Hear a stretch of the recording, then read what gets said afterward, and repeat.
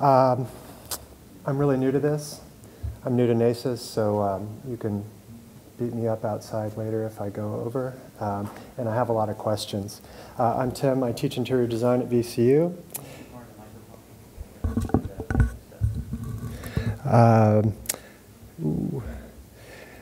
The Interior Design Department of Virginia Commonwealth University exists within the School of the Arts, sharing a building with the departments of fashion design, graphic design, photography, and cinematic arts.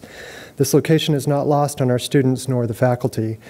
We encourage our students to explore outside confining boundaries that one might associate with interior space or generalizations of interior designers.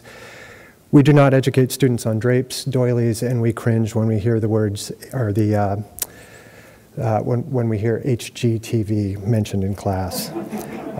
Our students often take outside electives in the craft and material design. Come back. In the craft and material design, sculpture, and sculpture departments, and have easy access to cross-disciplinary training. So here's some things that we're doing, and I'll ask some questions a little bit later on some things that we are not quite doing yet. Our university and surrounding neighborhoods gave rise to icons including local logistical creative Henry Box Brown, who mailed himself out of slavery, vaudeville dance artist Bill Bojangles Robinson, outer planetary scum heavy metal band Gwar, and if you, that's all I'm going to say about Gwar. I would not go to their website if I were you. They were VCU alum, though. We'll give them credit. And forward-thinking jazz artist Butcher Brown. Their latest album, Solar Music, just came out last week. It's really, really good. It's a double album. You should go buy it right now, in just a few minutes. We are engulfed by creativity. VCU's location in Richmond, Virginia, the former Civil War era capital of the Confederacy, provides substantial opportunity to document a changing narrative within our city and our region. Purpose of this presentation is to provide insight into our pedagogy as it pertains to student-driven cartography projects and ask input from you, experts in the field who, sadly for us, don't work in our eclectic building.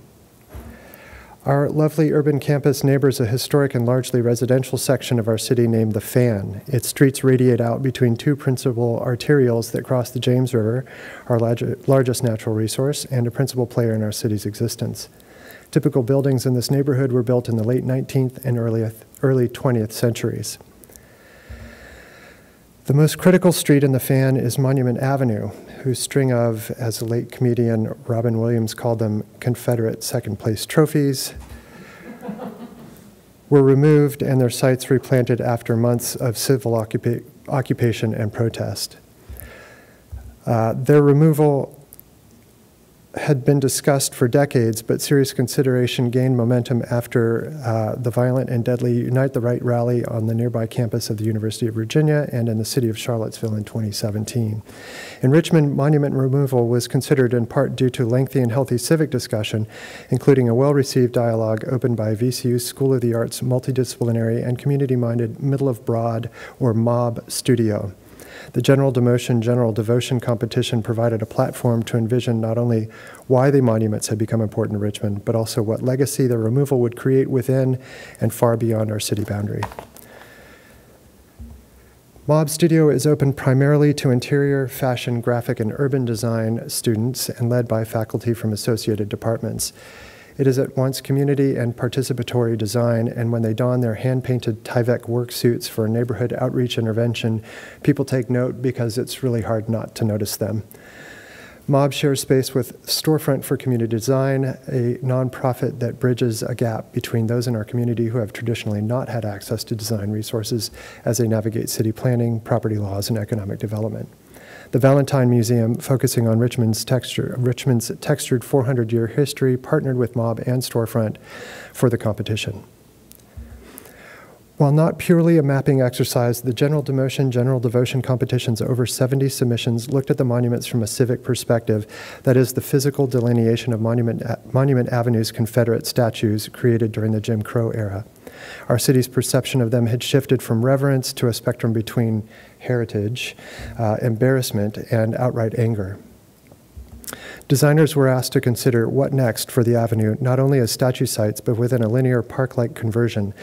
The competition was funded by a National Endowment for the Arts grant and sought not to provide a redesign, but instead to open a box of what-ifs. One of the winning entries by Shane Neufeld and Kevin Kunstadt from Brooklyn used research points gathered from, there's a lot of numbers in here, and each one of these numbers plays a principal part in their design. You can probably put together what these numbers are. Took research points gathered from transatlantic slave trade databases to position 12.5 million points of light. That's 12.5 million points of light, right? Within 86,000 bronze plates embedded in the avenue's sidewalks and the 4,000 linear feet between the two of the principal monument sites. So that's number of enslaved Africans, number of slave ships, right? At least from the databases that they were working with. The existing monuments would be melted down to provide bronze for each plate. Their entry included a tower to elevate visitors so they could see the points of light from an aerial perspective, while a subterranean gallery anchored the tower and provided pedestrian access under a busy thoroughfare. It should be noted that Black Lives Matter protesters in the wake of the murder of George Floyd provided a boost to the Monument Avenue redesign as they were able to bypass the typical City of Richmond permitting subsequent to committee review and City Council approval by removing the statue of Jefferson Davis in a less than curated but still largely appreciated effort, mostly at night. The Jeb Stuart, Stonewall Jackson, and Matthew Fontaine Murray statues were soon removed at the direction of Richmond's mayor in July 2020, as those were on city property, and the Robert E. Lee Memorial, owned by the Commonwealth of Virginia, was removed in September 2021. The competition, while not directly responsible for the removal of the monuments, marks the largest map-included endeavor within our school. Richmond was also known as the Harlem of the South for a long time, particularly because of one neighborhood called Jackson Ward. Through their work with the Patterns of Place program, the Interior Design Department's Emily Smith and Dr. Sarah Reed asked VCU art student participants to document motifs or patterns along Richmond's 2nd Street, at one time the cultural heart of Richmond's African-American community. The project documented 2nd Street block by block using photography and later charcoal sketches. 2 gridded visual maps were constructed on parallel walls within the studio for reflection and discussion. Perhaps the most telling portions of the parallel maps weren't what was included, but what wasn't. Gaps within the grid provided silent commentary on the portions of the once wildly animated area, but now it's bisected by an interstate, an expressway, and several buildings that neither serve street life nor promote or engage the neighborhood. For a third-year project, students explored mapping with a political and narrative purpose with Dr. Robert Nelson from the nearby University of Richmond's Digital Scholarship Lab, and the process his research group employs to create their multi-layered maps and infographics. He outlined the output his team created on topics including food deserts in our city and the links between red line neighborhoods and urban heat island effect impacting these communities. Students were encouraged to look into identity as shaped by geographic location, the Pacific Northwest Makah Nation's existence ties to the sea, the Bedouins the desert. The high quality of clay makes the pottery industry of Seagrove, North Carolina robust. The crossing of the Appalachian Trail over the Nantahala River and a few intrepid 1970s canoeists spawned the outdoor recreation-based hamlet of Western North Carolina.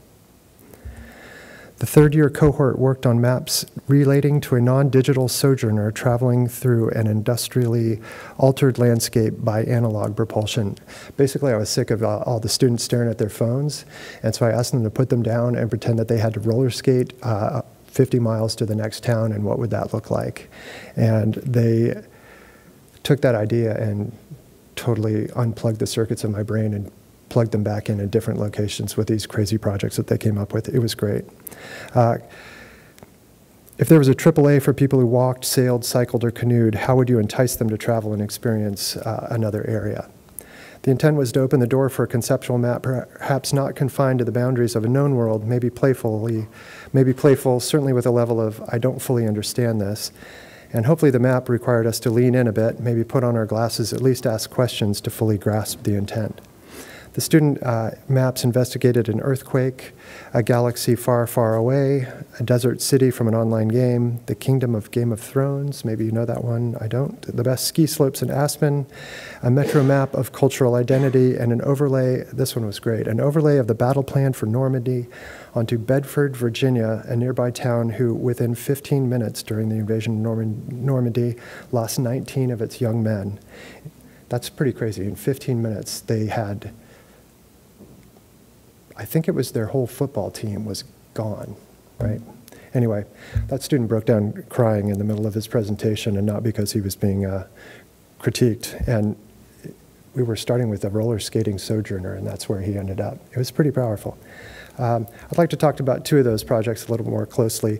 Ken Trong's Guide to Cultural Limbo explored his experience as a Korean American, a member of two nationalities, but not at home entirely in either. His map, based on a topological transit map, navigated a metro area with 6 topic lines whose termini served as a scale of judging multi-ethnic existence. Ken evaluated tradition between adherence and abundance,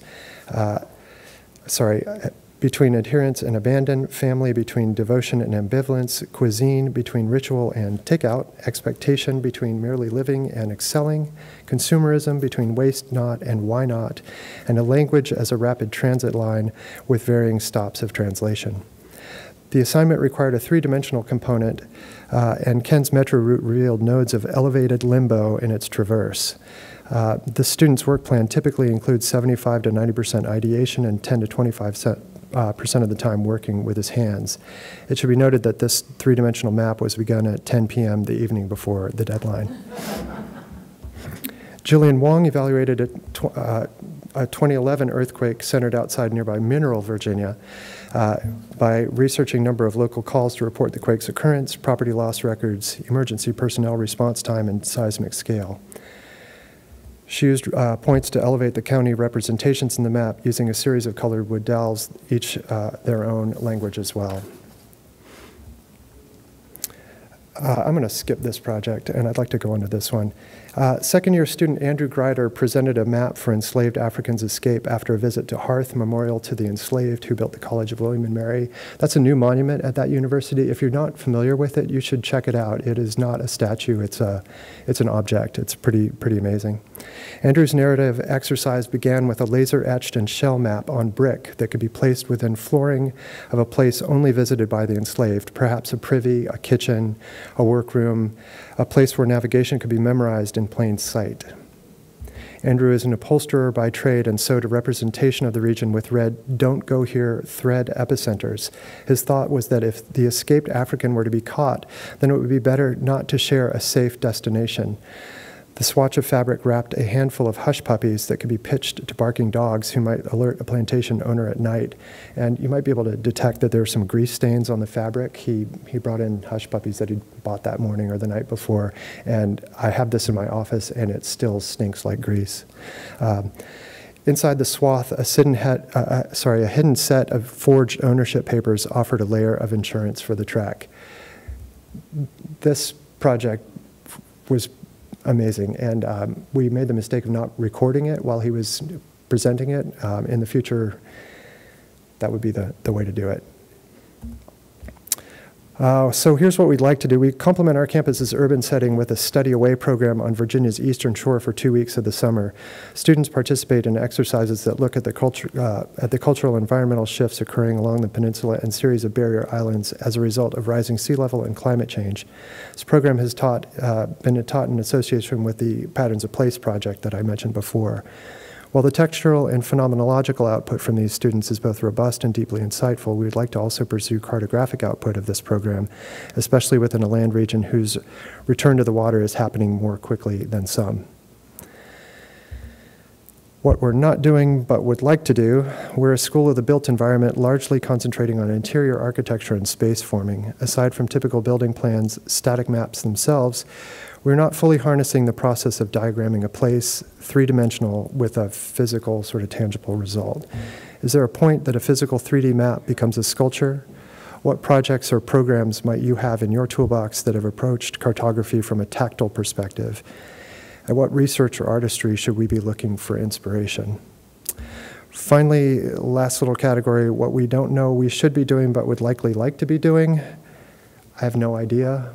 Please let me know, and I'm glad to take your answers. Thank you very much.